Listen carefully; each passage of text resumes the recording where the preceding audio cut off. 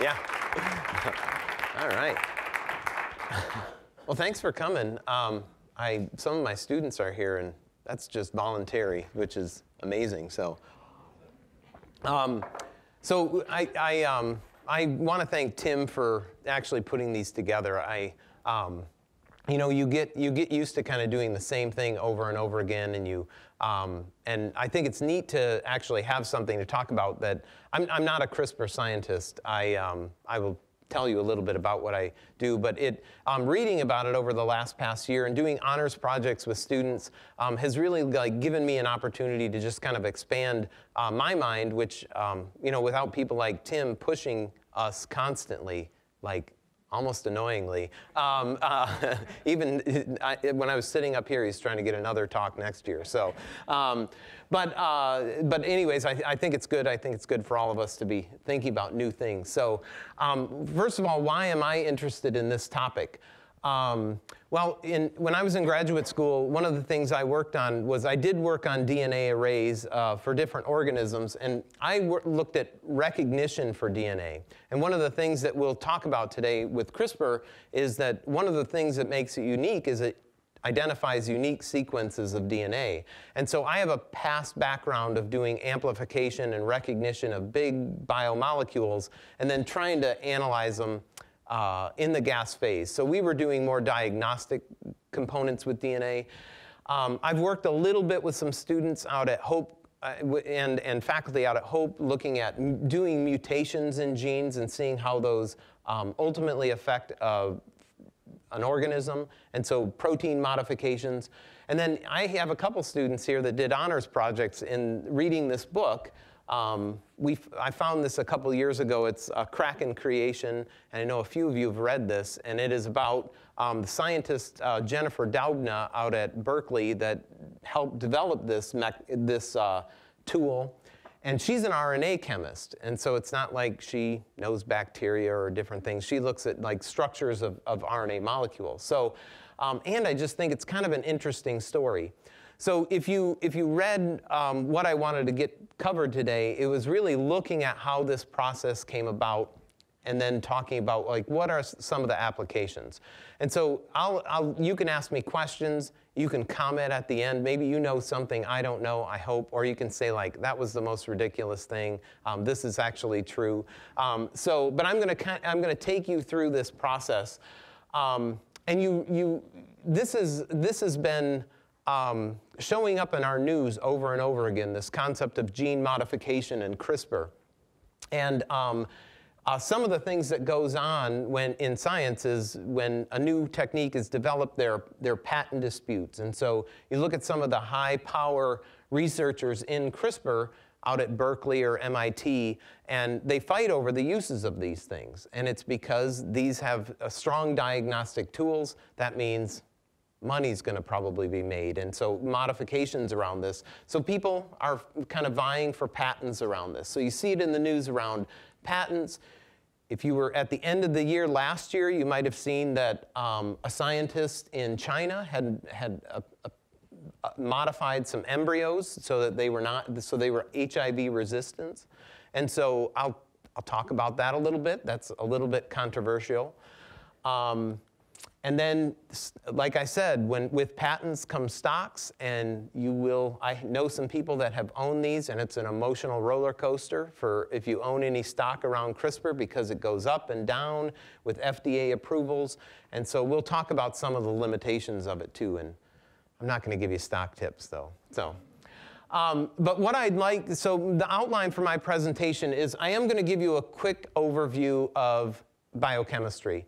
And it's just so that when I talk about this system and I talk about nucleic acids or amino acids, you know what you can at least reference back to this. And if you do want a copy of this, I'm happy to send this to you, because I know probably in your pastime that's what you want to review is this talk. But I will say that I have sat through many of these. My hope is that you take like one or two things home with you. And I'll try and be short, because everybody loves when these get out early and you get a cookie. It's great. So I am going to talk a little bit about bacteria. I'm not a biologist, but a bacteriophage. A few definitions, because I think you get caught up in the terminology. Adaptive immune system, I'll explain that when we get to it. And then what are some of these applications of this CRISPR-Cas9 system? And it's fascinating. And I am going to talk about a lot of the limitations too, because it's like any drug delivery, getting it to cells is tricky. And so we'll chat about that. So you know, if you've taken a general biology class or a chemistry class before, that DNA, if you ask even a little kid what DNA is, they'll say it's what makes us up, right? And we know that from a genetic perspective, DNA codes for genes, right? And those genes can be transcribed to RNA, which is a compound that can ultimately be used and translated into proteins, okay? And proteins are what carry oxygen around our blood. They break down hydrogen peroxide in our body. All the systems that you've learned around glycolysis and the Krebs cycle, they all have a component in them. So I'm going to talk about DNA and RNA and protein because they're all involved in this process, okay?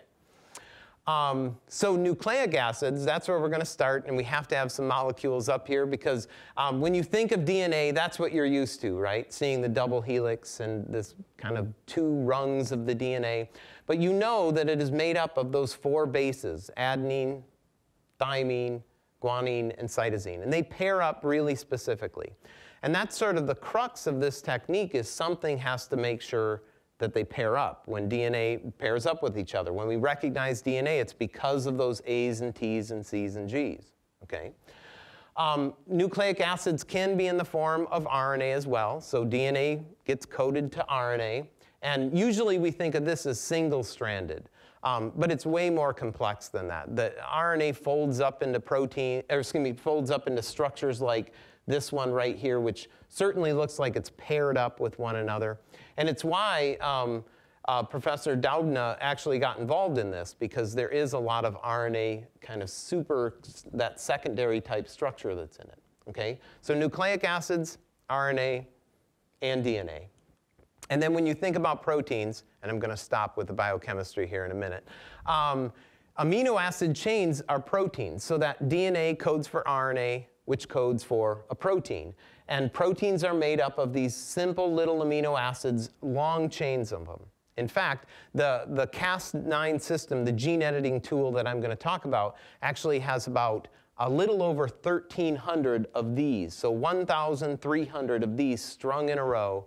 And so that gets untenable from a chemicals perspective. It's hard to show you 1,300 times 10 or 130, 140,000 atoms. So we use cartoons. And you've probably seen those before, kind of those alpha helices and those sheets, those beta sheets. And the structures that I'm going to show you are going to be more like cartoons than they are going to be like, sadly, than like atoms strung together. Okay? Again, it's why people love biology, and then they come to chemistry and they see this and they're like, can we do this again?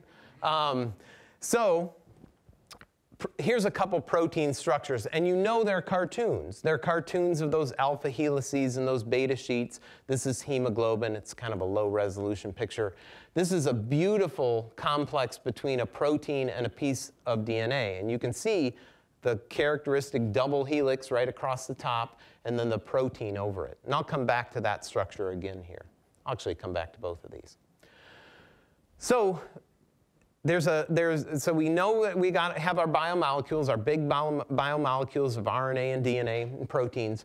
But this story sort of begins with bacteria. And over 20 years ago, I thought this was an interesting statement about bacteria. It says they don't have easy lives, right? So we eat them, and we break them down in our immune system. And I read that half the bacteria die every day, and every couple days. And I've talked to a few of you about that. I'm not sure it's true, but I like the idea of it, that they're under attack. The point isn't whether or not that's statistically correct, because some are growing faster and some are growing slower. The fact is, bacteria are under attack, right? They're under attack by our guts, as well as these viruses that exist just to break them apart and use them, really. So when you think of a virus, a bacteriophage, they land on the surface of a bacteria, and they kind of look like that cool Land Rover, right here. And here's a nice little structure of them. And they, if you know anything about a virus, they insert their DNA into that bacteria, and then they use it to make more of themselves, right? And then they lyse open and take advantage of it. So you know that the cell fate when a virus is on it is going to be death, right? It's going to use it, it's going to burst it open and spew out a bunch of itself again. And so what has happened over years of evolution is it's developed a system to combat these things when they come onto their surface and inject their DNA. And that's where CRISPR comes in. What I like about this is it was over 20 years ago when it was first identified, this CRISPR system. And so I'm going to use pool noodles to do this because it's a visual. And that's the only way I can really think about this system. And Tim's going to help me here in a minute.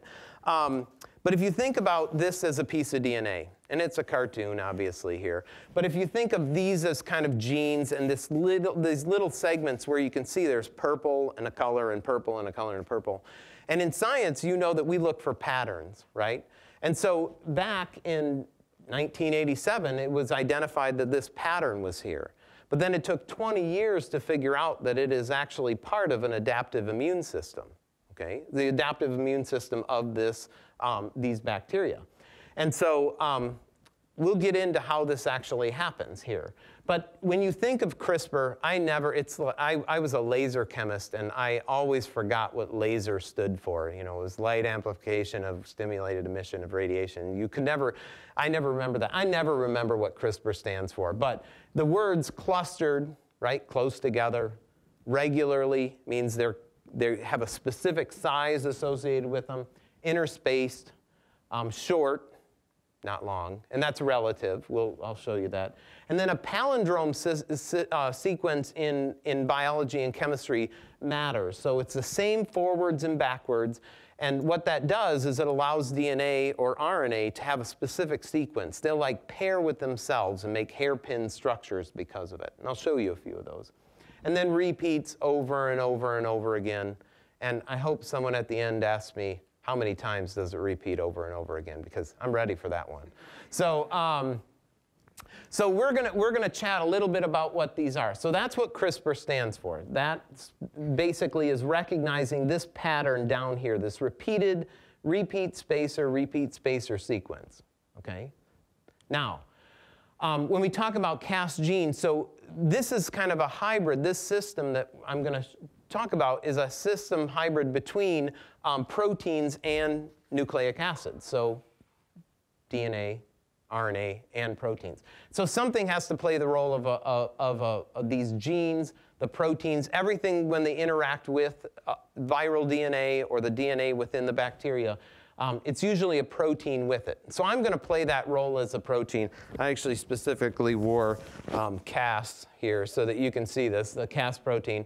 I thought to myself this morning that I ruined a perfectly good T-shirt unless someone goes, because I'll wear it and someone will go, they added a C and forgot an S, you know, when, but I'm going to, whenever we're talking about proteins, I'm going to play that role. I'm going to be that amino acid chain. And these Cas proteins do lots of different things. So they are nucleases, which means they cut up DNA. They separate, because if you're going to deal with viral DNA that's coming in, you have to be able to separate it apart. And then they do other things like identify unique sequences as well. Okay? So whenever I'm holding the DNA, remember, I'm the protein. Okay?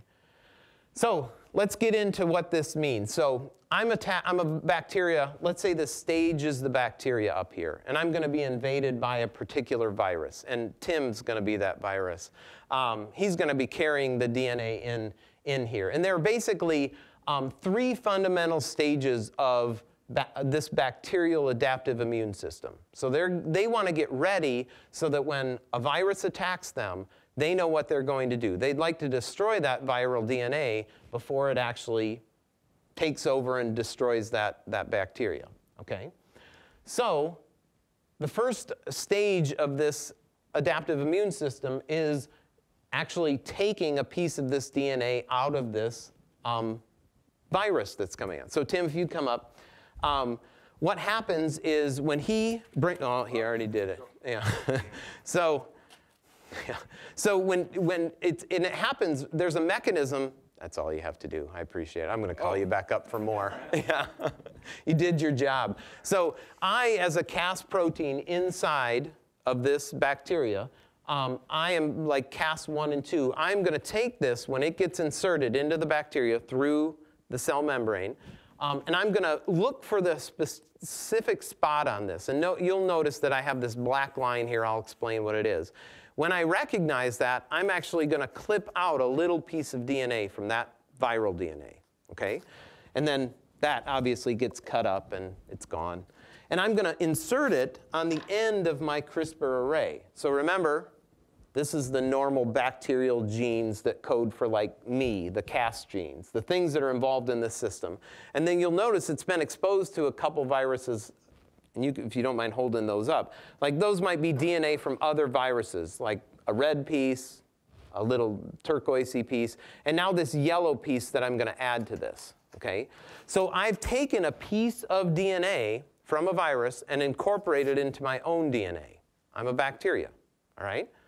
So now I have this CRISPR system that I've just added a new repeat to it. So it's got this repeated pattern, a spacer, that's what type of DNA now? Viral DNA, these different viral DNA. I've actually incorporated into my own DNA. So it matches the sequence of other viruses, right? So this yellow, if I am exposed to another yellow piece of DNA, I have a matching sequence. So I have these genes and these repeated sequences. They're not very long. And this actually is kind of a key to how this system works. You notice they're about 20 nucleotides long. And that's going to come into play. I'm going to talk about that here again in a later. Because it has to do with statistics. The longer the piece you come in, the more specific it would be. Because if everything has an A, then an A and a T, if there's less likely, and then ATC, statistically it becomes less likely to come across a longer pattern. So they incorporate this about 20 nucleotides, and then this other little piece of DNA that they use over and over again, that black piece, that's about 30 nucleotides, so a total of 50 in this CRISPR array, okay? You'll notice it says Cas 1 and 2 there. This is the Cas 1 and 2 system. So bacteria have this gene, like those Cas genes, make this particular protein. And it's pretty complex. It's got like lots of amino acids in it. It's a pretty big protein. But the distance between it actually determines, that's what I think is kind of elegant. It keeps cutting the exact same size of piece of DNA because of its length, the protein length of it. So it binds to viral DNA, this would be the virus, and it clips that little piece of DNA and adds it to its CRISPR sequence, okay? So DNA, according to our central dogma, becomes RNA, right? So DNA codes for RNA. So what the bacteria does is it turns this sequence now into little pieces of RNA. And this is called pre-CRISPR RNA. And you'll notice it has different colors, and it has that little hairpin sequence as well, okay? So what it does is it takes this off. An enzyme would come along and make this piece of RNA, okay? And then it would break it up into little pieces like this. So it expresses these. And then there'd need to be more of me. But I would hold these in my hand. So I'm ready for these viruses to come in. And so I'm going to ask Tim to come up with a new one here. So if you think of this system now, I have this. I'm a protein with this one. I'm a protein with this one. Or I'm a protein with this one. It looks like he's coming in with some red here. So what I'm going to do with this Cas9 system is I'm going to come up and I'm going to go, all right, this matches, right? I'm going to look for that black line. It matches, and I'm going to cut it. What happens to the viral DNA when it's cut? Doesn't work anymore. So now that virus is no good anymore. So I'm going to bring the other one up. I have this Cas9 system with this piece of DNA. I come up, I look for this sequence, I match it up, and then I cut it. And now that virus is no good anymore. So I am just like a virus-destroying machine as long as I've seen it already, right? So if I've seen it, I've incorporated into my DNA, I make the RNA from it, and then I have this protein that when this virus inserts a piece of DNA, this is the Cas9 system. It recognizes it. This PAM sequence is that little mark that I'm going to talk about. And I bind to it, I make sure that it matches, and then I cut it. And when you cut viral DNA, you make it so that it can't use the machinery in the bacteria to make more of itself anymore. So that's what all the CRISPR system is doing. It's incorporating a short piece of DNA from a virus into its own genome, it's turning it into RNA, and turning it into a system that recognizes DNA and foreign invading bodies, okay? So I keep talking, and you'll notice this is actually an important thing. So when you leave, and if you ever want to read about this before, you'll notice there's some limitations to this system. There always has to be this little black mark, and this is usually a 3-nucleotide sequence that me as a Cas enzyme has to recognize before I'll cut. Now this is actually pretty important because if you'll notice, and it doesn't matter the order of this. This works so well in my mind. So if you look at this sequence here, let's put that one on. Oh, that's the problem. Hang on. We can edit this out. If you think of this sequence here, the difference between it is this piece of viral DNA has that black line on it.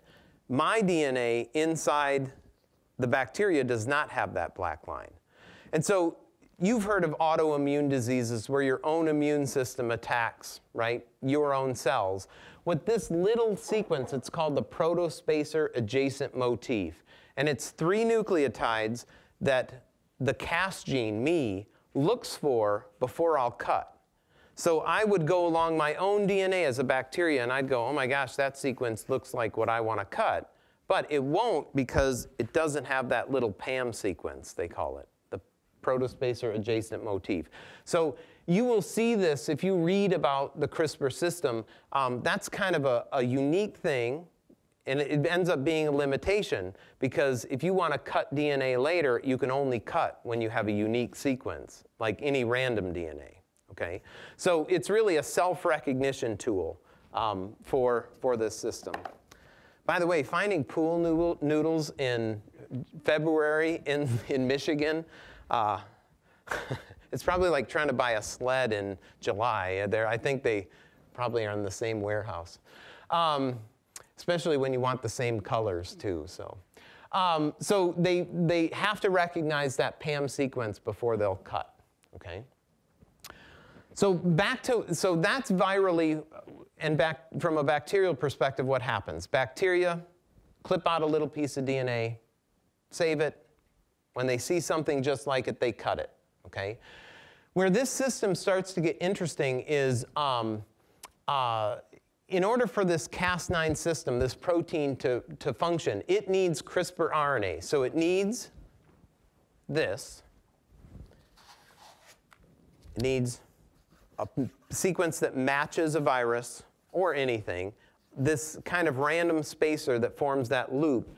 And then it also needs another piece of RNA that they don't really know exactly what it does, but they know that it helps prop up the protein, like it's a structural thing. And I'm going to show you an image of it here. This is an image I found from that Daubner lab where it's this Cas9 system. And what Berkeley is famous for is they took and made this into one piece of RNA.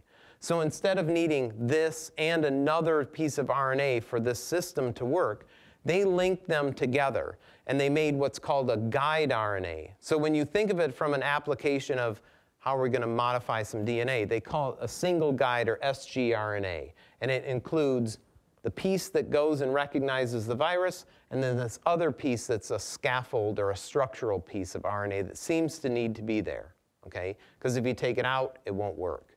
So what scientists did at Berkeley was they made this one piece of DNA, and they have a patent on that, that mechanism, okay?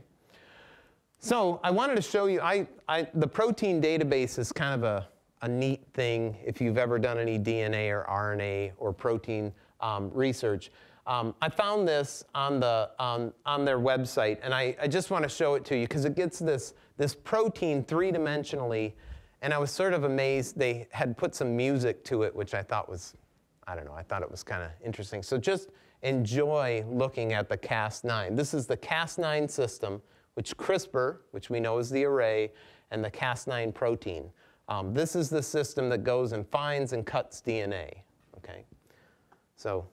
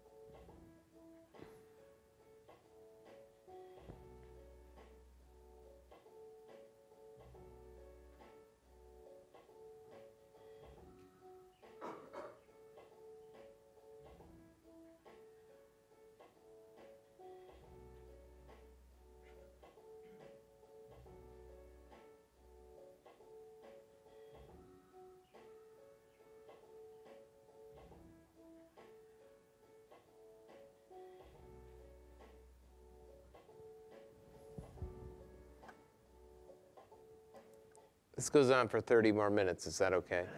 All right. But you can see it's sort of an elegant system. It's got this protein, again, and you can see the different components to it. It's a pretty complex protein that binds to DNA, and you saw the pieces of DNA coming in. It cuts it, okay? That's what renders the viruses inactive. And that's a big deal, because if you think about this, let me go to so what. You have a device in a bacteria, but you could pull it out and you could say, well, I have this tool that can recognize sequences of DNA. 20 base pairs is pretty unique, okay? And it's a snipping tool, so it can recognize and cut DNA. So when people say the CRISPR-Cas9 system, that's what they're talking about. A piece of, well, a bacterial protein that can recognize, with a piece of RNA in it, that can recognize and cut other DNA, okay? So that's what we're talking about. And I like that from like Word 2000. So what happens when you cut DNA? So why do we care about this? So when you cut DNA, a couple things can happen in eukaryotic cells. If you just cut it, it sort of scrambles. If there's nothing that it can match off of, what happens is it will, they call them indels, where they have insertions and deletions into the DNA. So if you have a gene that, let's say it is coding for a protein that you don't want it to code for anymore, if you go in with a CRISPR-Cas9 system and cut it, it's going to screw up all those bases in that DNA, and it's going to make it so the protein doesn't exist anymore. The protein doesn't work anymore. But even more interesting is if you put in this Cas9 system to cut a piece of DNA, and you have a piece of DNA that's correct, that has a difference in it, what it will do is it'll go through homologous directed repair and actually make a new piece of DNA that's right or correct. So it's a way of correcting problems in the DNA, okay? And I'm going to give you a couple examples of this. If you've taken a biology class or you've learned about sickle cell anemia, okay? Sickle cell anemia, if you look over here, and this is why I started with RNA to DNA, this is a normal gene for DNA for someone without sickle cell anemia. And if you notice, it says GAG, okay? If you have sickle cell, you don't have GAG, you have GTG. Okay? It's a 1 base pair difference. Okay? So if I could design a CRISPR system that recognized an area around here and cut it, then I had a template that I put in with it, it would do exactly what this does. So it would cut it, it would find a new piece of DNA with the corrected base, okay, and it would fix it. Now, I put in this slide, one of the things they've tried to do is heterozygous means you have 1 correct pair and 1 incorrect pair.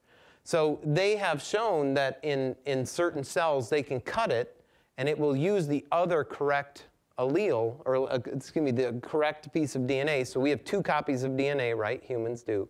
It cuts the bad one, and it will use the corrected one to make it, to fix it in a sense. So it'll switch that T back to an A. And then, hopefully, the central dogma is DNA becomes RNA, becomes protein. Hopefully now that protein doesn't have that weird amino acid. And it's not weird, it just doesn't have the same charge on it.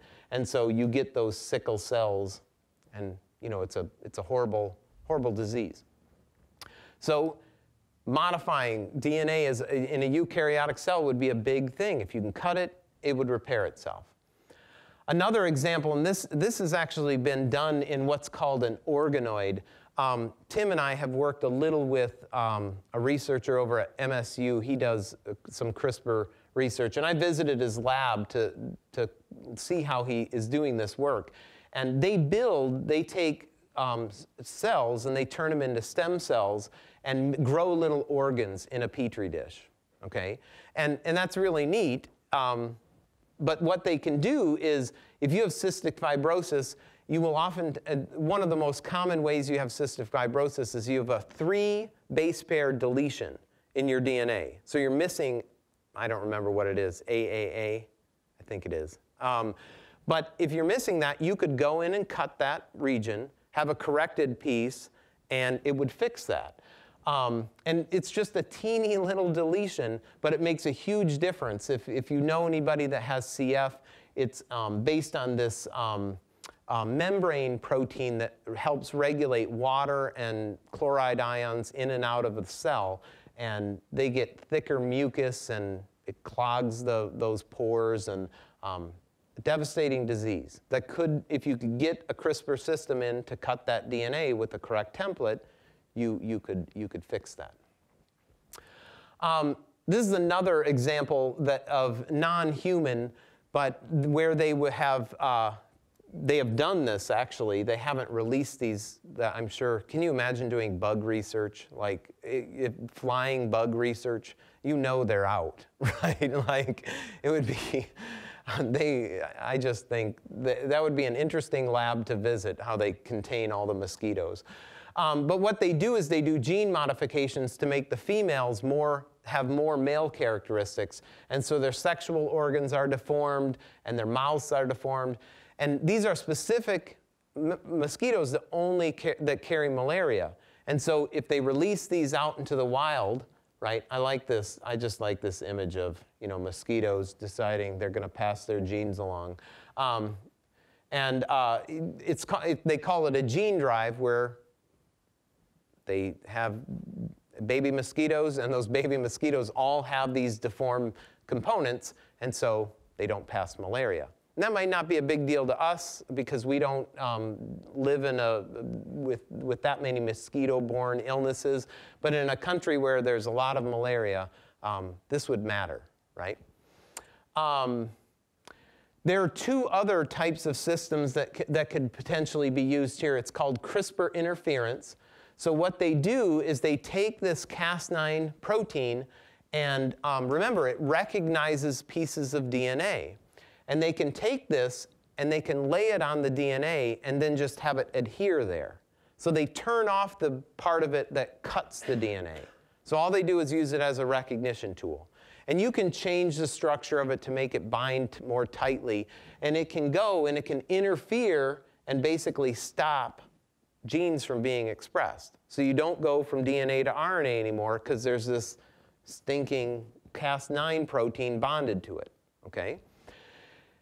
So you can downregulate genes, and then they can also upregulate genes where they use the same CRISPR system. They've shut off the ability for it to cut, but they go and they bind to a specific region of DNA with other components on it. So they can modify the Cas to attract things that will make the gene upregulate, so make more genes be created.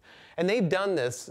They've done this on some organisms, and they've done this on mice to increase the muscle mass. So they turn on the genes that make them build more and more muscle.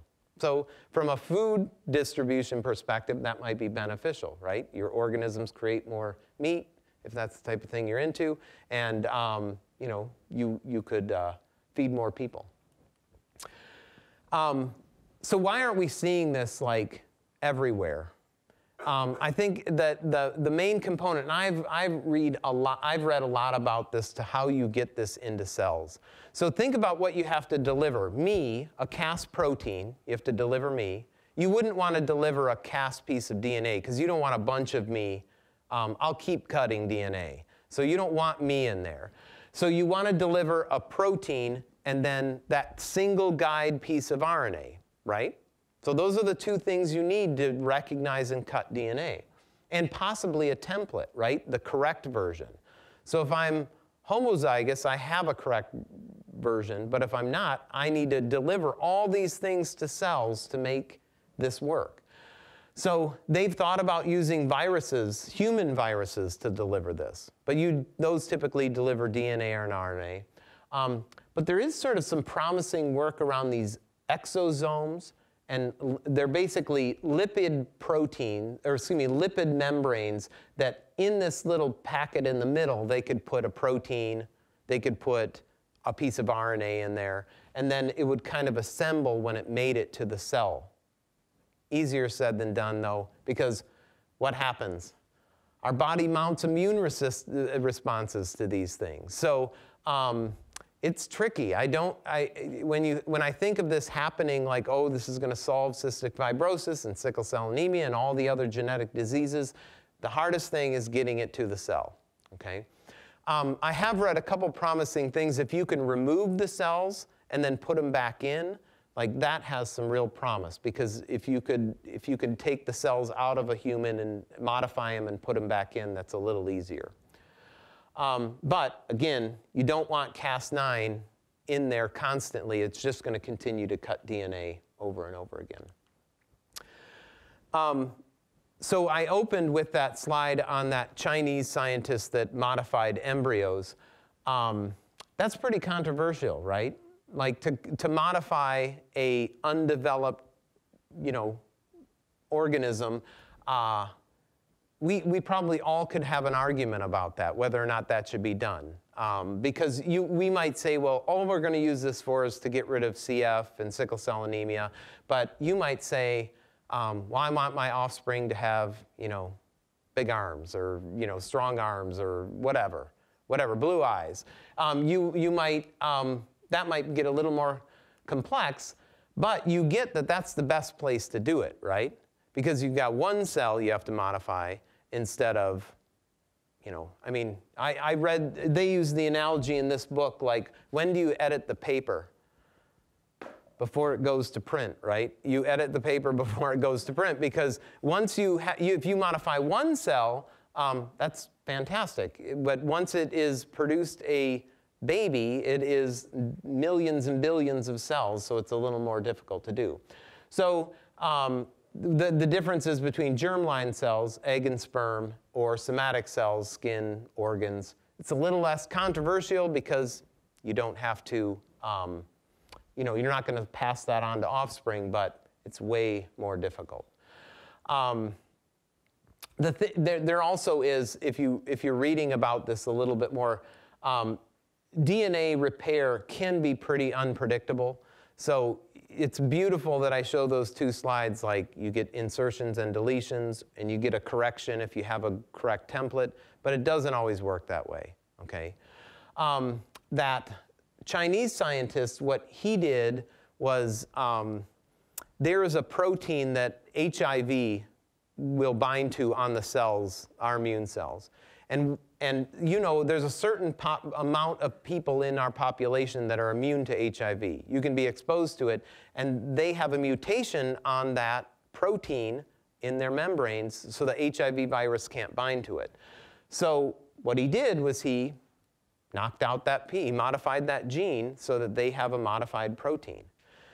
Now, that's problematic because that mutation happened probably millions of years ago. And we have other genes. We don't know a lot about that gene that HIV connects to. So if it modified just through the natural process of evolution, if other genes took its place, if it was important, other genes actually compensate for it being mutated. And so when you just go in and blindly modify one protein and you don't know a lot about it, there could be other consequences for those children that were born that we don't know about. Okay? So it is pretty controversial for a reason. All right? So kind of in conclusion, this is an adaptive bacterial immune system. Bacteria are exposed to viruses, they clip out little pieces of DNA, and then they create a protein RNA system that can recognize and cut DNA. Okay? We know that DNA can repair itself if there's a template, so cutting it, there's a chance that it could fix little mutations. I think a lot of the interesting research around binding without cutting is really important because we can upregulate genes and downregulate genes. But right now, the biggest issue, I think, is delivering this to cells. And so that's why egg and sperm cells, pretty easy to access, but if we wanted to go in and modify my lung cells because I had CF, that might be a little trickier to do. So that is, I give you a little recommendation. If you want to read a pretty good book, Jennifer Doudna, again, at Berkeley, RNA chemist, biologist chemist, we're all on the same team, right? She has takes this really good perspective on this because she looks at the power of this and worries about it from an ethics standpoint. And I think she's trying to get in front of it. And as a community, right? And just because if we were to pass laws or make regulations on this, it's a big deal if we do it in our country. Other countries could do it, right? And so science isn't limited. We don't limit science based on our laws in one country. But she just wants to open the conversation. I think she does a nice job kind of outlining this process and then talking about what it could become, okay? Tim mentioned, well, actually, Taylor mentioned that sometimes we think about this in terms of like, if we were to make a designer baby or something like that, only people with money would be able to do something like that. Where in turn, she makes the argument in her book that we maybe can't afford not to do this. Because if you could cure a disease or fix something before it becomes a problem, that might be cheaper in the long run.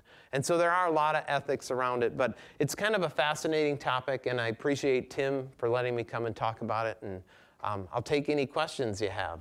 So, yeah. I think I got done. Yeah, that's good. Good timing. I have a microphone. All right.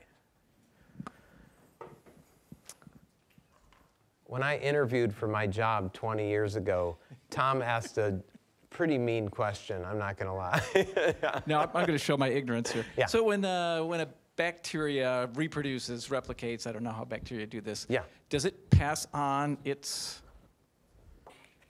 tip of its DNA that it's been changing all along here? Yeah. So isn't that getting like ungainly large after it keeps getting... That's a good question. It's a good way to ask this. So interestingly, this is all over the place. There are dozens and dozens of CRISPR systems. Like there's type 1, type 2, type 3. Some of them recognize RNA. A typical bacteria only has, that's a pretty dynamic thing. So they might only have 3 to 5 CRISPR array.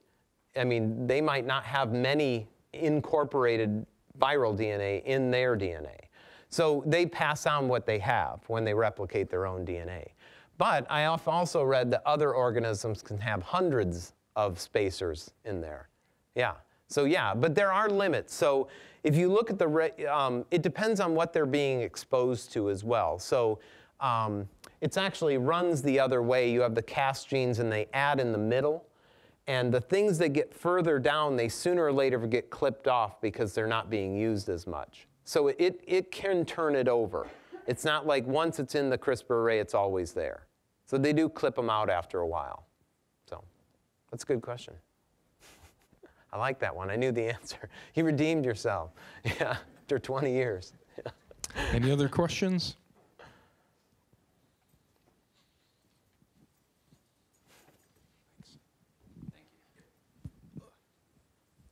Could I ask you to comment a little further on like some of the ethical issues that Jennifer Doudna brings up in the book? I can give like a specific prompt. Oh, go ahead. Like. Yeah. I was curious if like if there's any talk about like who should have the right to control gene editing. Of course, because you'd ask like, do you want to hand it off to the government? Do you want patented gene sequences or gene editing tools? Like, does she have any commentary on this? She does.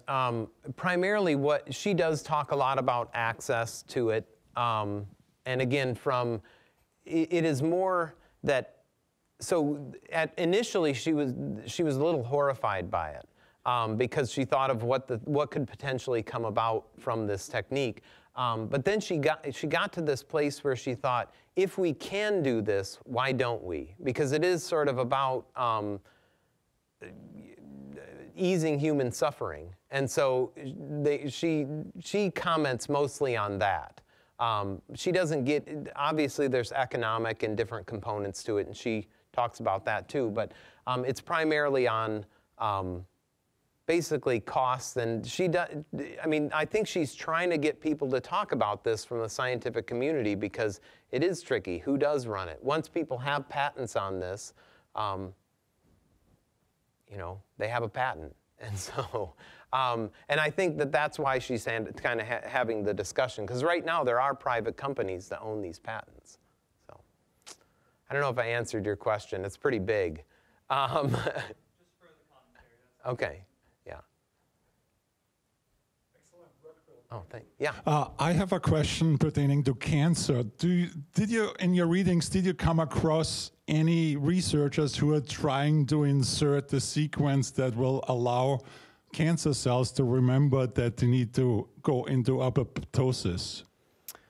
Yeah, they have a lot of hopes with cancer cells. In fact, over at Michigan State, that's one of the interesting things is there's a common mutation in cancer cells. It's a gene, it's a tumor suppressor gene that gets mutated. And apparently the cell type that you can do CRISPR in matters whether it's a cancer or a non-cancer cell. It's easier to do it when they're cancer cells or when they have a particular mutation, which makes some sense. But absolutely, those are the things that if you can sequence it and find out where the errors are, those are absolutely techniques that they could use. Turn on that process again, because something has been mutated that it's not getting that signal to destroy itself. Yeah, for sure.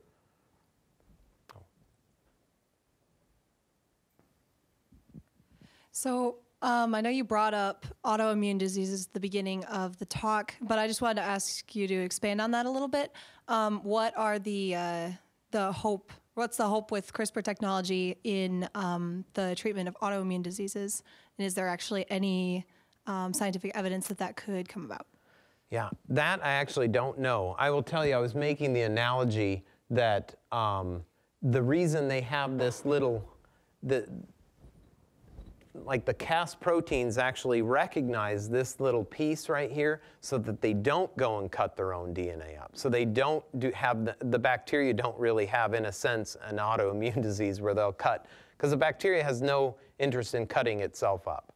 So it has a mechanism where the piece it nicks out of a virus, it has to be next to a specific sequence. And the most common one is N, which means any amino acid, or excuse me, any nucleic acid, GG. And so it'll search along here, see AGG, and then clip out this piece to incorporate it into its DNA. But it doesn't put NGG into its DNA because it would go and cut itself then. And so it was more of a, I haven't read much about autoimmune diseases and CRISPR though. I mean, autoimmune diseases are typically where you have a component that's self-recognizing. So I guess could you go and cleave out that section of your immune system? Boy, potentially, but sorry, I don't know that much about it. So sounds like you have a project now. So, yeah. Other questions? Oh. I was wondering, it's kind of a two-parter. Is CRISPR interference preferred in any way over using like a siRNA or microRNAs, or is that like a quality check step before proceeding on, like seeing a downregulation in the protein before actually trying to modify it? Yeah, I think it's pretty specific. I know, like, RNA interference is, I would think that this could have a higher affinity for a piece of DNA, because you know that any bacteria, or excuse me, any protein, if you can do kinetic studies on it where you modify it and see how strongly it bonds to a segment of DNA. So I would guess that CRISPR would give you kind of a control that just throwing another piece of RNA in it to interfere wouldn't provide, right? So I would think that this would be a preferred mechanism. But I know there are definitely therapeutic treatments where they just are putting RNA to interfere with proteins being created. So I would think this would be preferred. So does that answer your question? Was there another part of it? Okay. Yeah. Any other questions? Oh, Taylor. Do you know if there's been any research in using CRISPR to develop vaccines or anything like that, as far as altering the immune system to be preventative and seeking out certain viruses that we can't right now?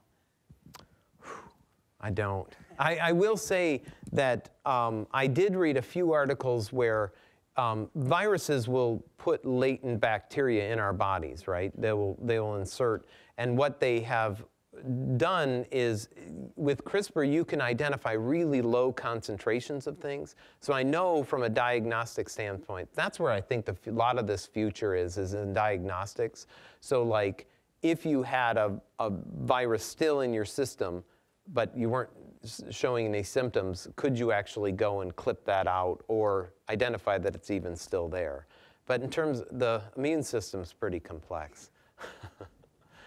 I'm not an immunologist, so, nor do I want to give a talk on it next year, Tim. Yeah. So, anything else? Oh, Bob, yeah. So, Bill, there's a lot of controversy about where this should or shouldn't be used. Where do you think, or where do scientists in general think, are the least controversial uses for CRISPR? Where will we see this come along first? Yeah, so some of that work that I read on with exosomes is I do think that, so cells apparently put out, they communicate with these components that will have proteins and DNA in them. I would think that they could target specific organs or disease using this system as opposed to like, which wouldn't be that controversial, right? I think what I will tell you, the more I read about this, the more I see it as a diagnostic tool as opposed to a tool that's going to go in and modify people's DNA, unless it's on germline cells, truthfully. And it's because it's pretty unpredictable where this Cas protein will, one, how long it'll stay in a system, and as long as it's there, it's cutting DNA. And they get off-site cuts. It's not as specific as it's being touted as. So I think that, I mean, it's like any drug. I think that if you were desperate, you would try it, right? So I mean, but I I think that where you do see issues and people don't like to see are germline modifications that result in specific traits. But using it for disease, I think those are the types of things you'll see. So, but, all right. Maybe one more question, if there's any. There might be cookies left. Oh. Jacob. Yeah. So, because CRISPR keeps on cutting DNA, as you've said, because it's not exactly well regulated at the moment, if it keeps on cutting DNA in areas that don't want it to, couldn't that be a limitation of it where it would cause its own kind of diseases? Absolutely. So one of the things that they're doing, though, is that beautiful video with it kind of looping around, is some of those domains in the Cas protein, they're modifying so they don't recognize the DNA as well. So they can lower the affinity that Cas9 system has for a particular segment of DNA. So it'll periodically find its target and cut. But if they lower the affinity, the off-site cuts don't. It's sort of a give and take, right? You lower the affinity for the cutting, you don't cut as often, but you don't hit your target as often either. And so I think a lot of the research is going to be around modifying that so it doesn't hit as much. Because what you don't want is to fix one problem and create another problem. So, that's real. So, all right. Oh. I lied. Yeah. Can Cas9 bind regions of DNA that are methylated more so than regions that are not? Oh, I don't know about that. I know where you're going with that, but I'm not sure. I think I have read that they will cut out areas of methylation so that they don't have the effects of what that might do, like turning a gene on or turning a gene off. But you can get Cas systems that recognize specific methylated areas, though. So they're working on that. I just don't know that much about it. So. All right. I had a quick question. Oh, yeah. When they do, you were saying that it's easier to use probably when you take the cells out of the patient and modify them. Is that what they're currently doing with immunotherapy? Are they using the Cas9 to do that? And how come? Why would that be easier to get that in those cells? Well, I think it's because they don't have to deliver it through your system, like inject it into your blood, or so they have it in a particular container that they can, because you can change the solvents around cells and make them take things up easier, because you can put more extreme conditions on a cell in a test tube than you can in your body, because you have to live. And so, so you don't want to do too many extreme things in a biological system. But if they can pull the cells out and then put them back in, like bone marrow and things like that, I have seen that they're doing some success. But I don't know if they're doing it in humans yet. So, but you see mouse models and things like that where they are. So, yeah. All right. Well, I want Thanks to for respect coming. everybody's time, and we let's give Professor Faber another round of applause. All right.